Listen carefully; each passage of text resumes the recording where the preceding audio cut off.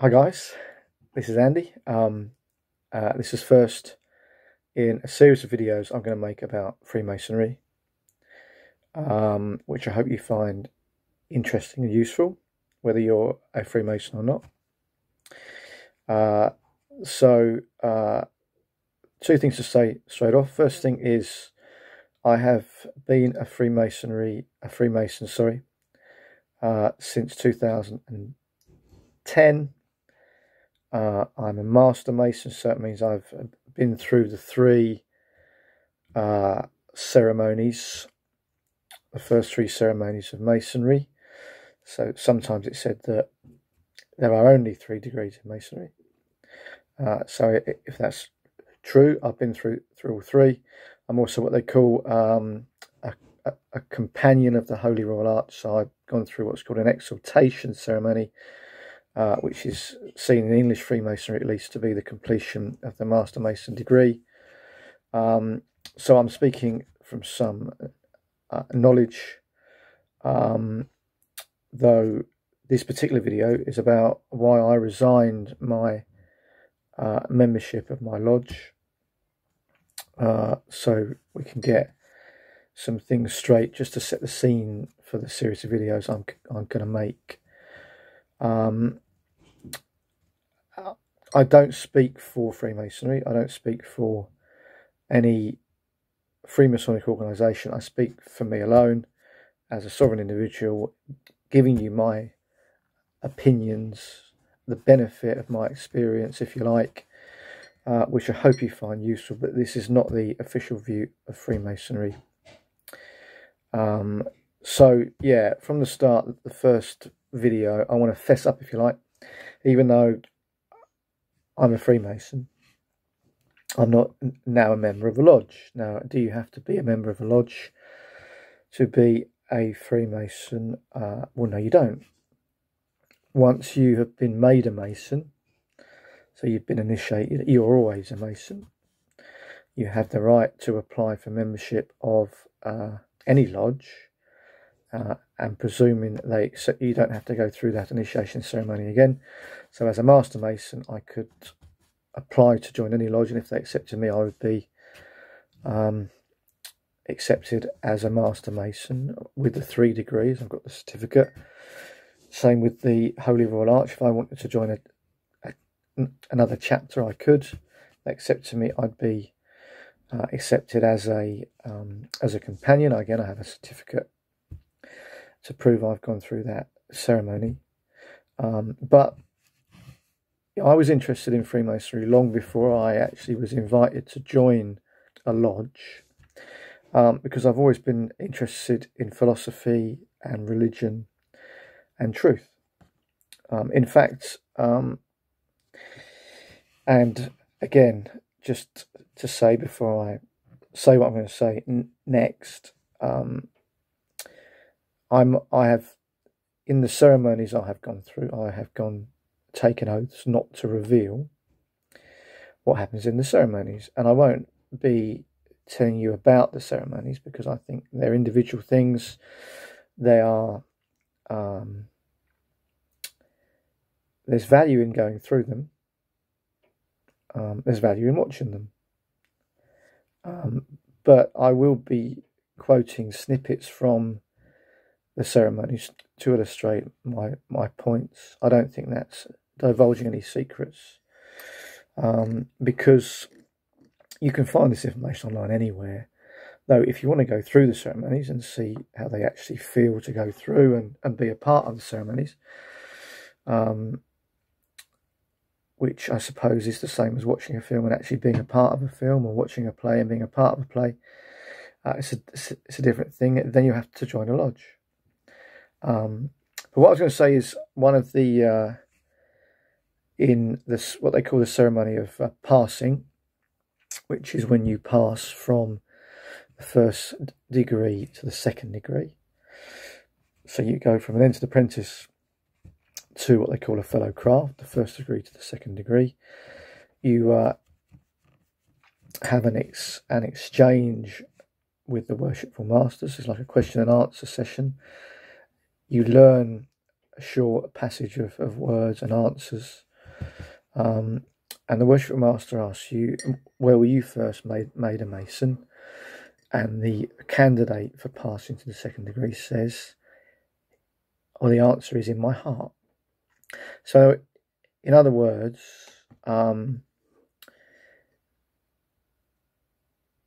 you can be a Mason without being a member of a lodge. And you can be a Mason without even having gone through the degrees as I have. What is a Mason? Well, it's somebody that studies, sees value in, and seeks to live by the teachings of Freemasonry. And this is why I originally was interested to become a Freemason, and I got the opportunity after being asked to join. I didn't seek a membership out, but I was asked to join.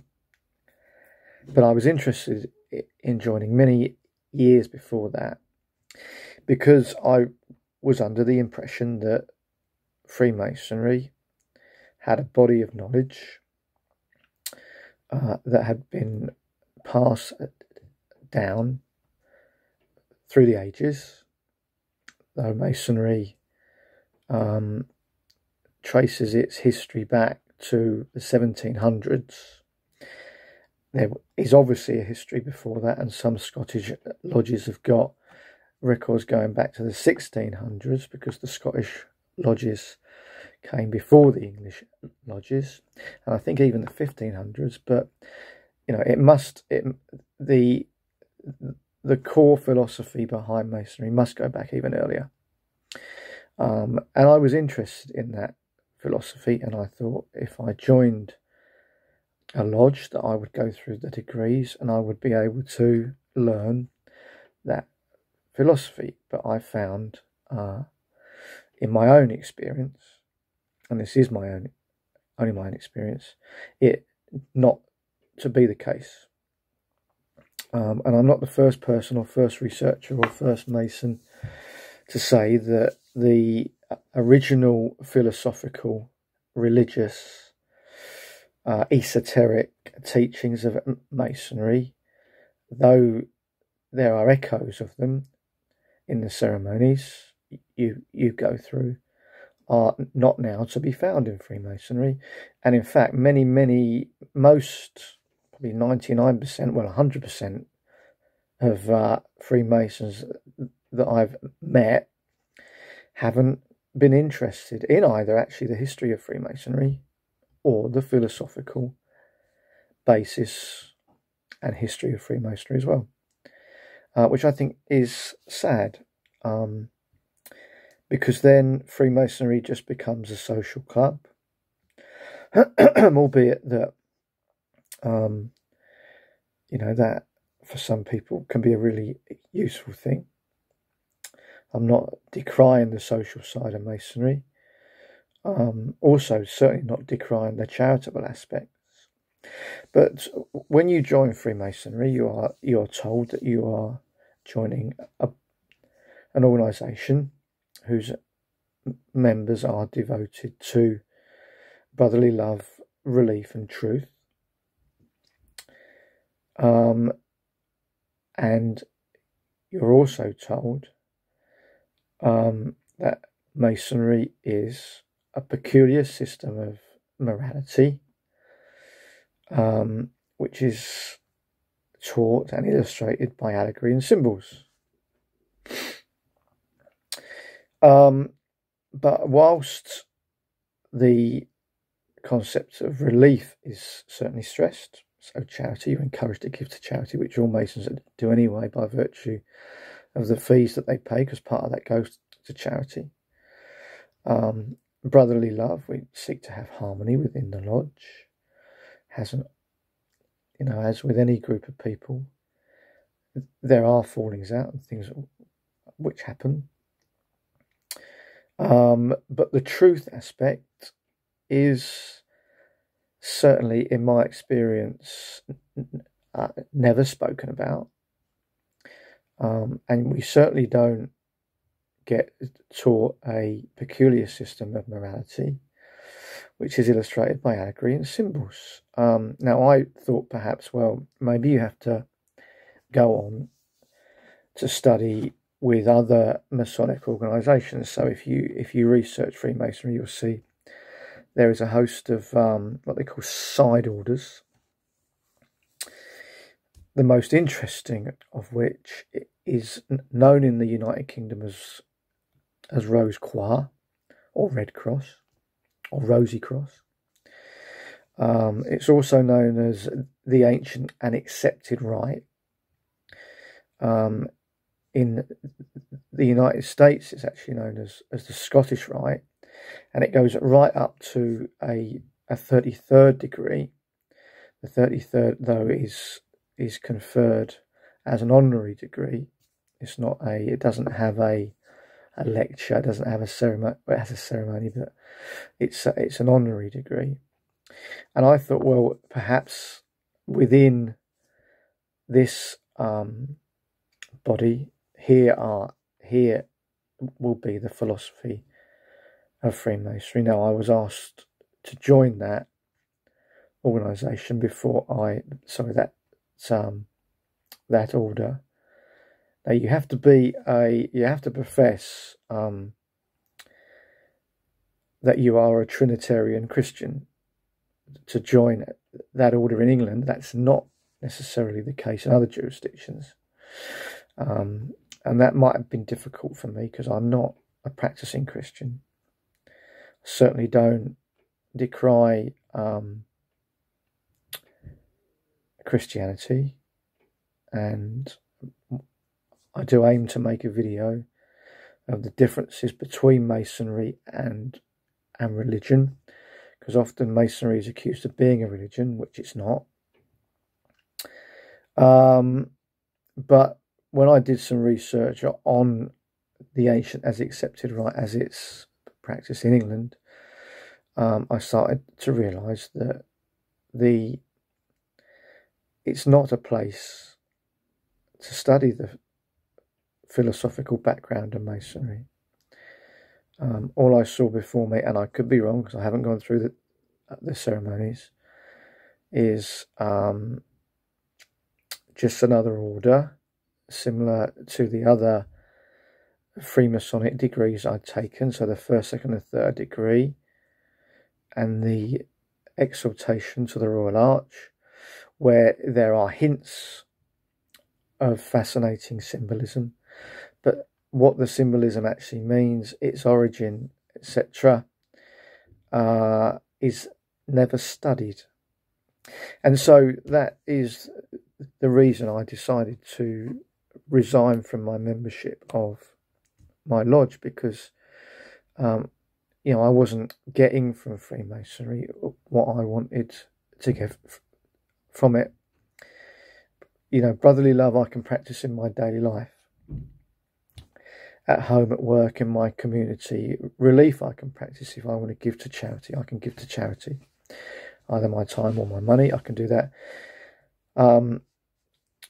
And truth, well, when you are initiated into Freemasonry, you are promised that the mysteries and privileges of Freemasonry will be revealed to you, which I took to mean that the privileges of Freemasonry, for me, is that you become a member of a body of people who want to study this philosophy, want to study the symbols and the allegories that are contained in the ceremonies, to enrich themselves and make themselves better people and make themselves better servants to their fellow human beings. And the mysteries I took to mean what these symbols meant, how to study them, what the philosophy was behind the various ceremonies of Masonry. But I found that not to be the case. So I decided to continue my Masonic studies individually, and that's what I'll be doing. And so I can then take, I can then embrace books, sources, etc., that are outside of English Freemasonry. Yeah, I'm looking forward to the journey, and I have to just give them a name check, which I'll mention in the subject matter of the video. To JT Astor, who runs a podcast in the States called Universal Freemason, which I've been listening to for a week, and helped me really to crystallize in my mind just why I left my lodge, and also crystallize the fact that I do want to continue to study what I think is the core of Freemasonry. And my opinion is, if Freemasonry in England wants to stay relevant and wants to continue to attract members, I don't think they can do it just on the basis of offering a social club that gives to charity, because there are lots of those. They need to get back to what the core teachings of Freemasonry were, and I hope we're going to be able to explore those together. It's going to be great for me to be able to do that. So thanks for listening. As I say, these are my opinions only. You don't have to agree with them. Feel free to leave a comment. Please be respectful, and I will be respectful of your opinion, even if it differs wildly from mine. And I will see you next video. Ta-ta.